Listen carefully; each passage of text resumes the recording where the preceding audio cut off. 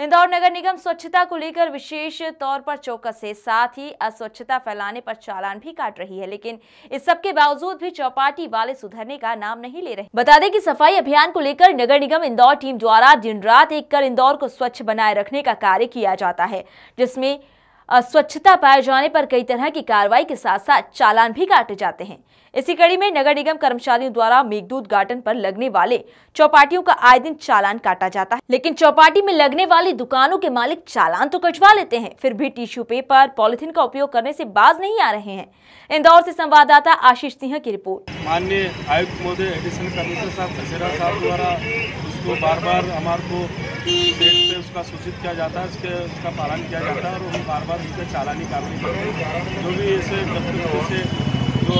पालन नहीं करता है, गंदगी करता है, पॉलिथीन रखता है, उसका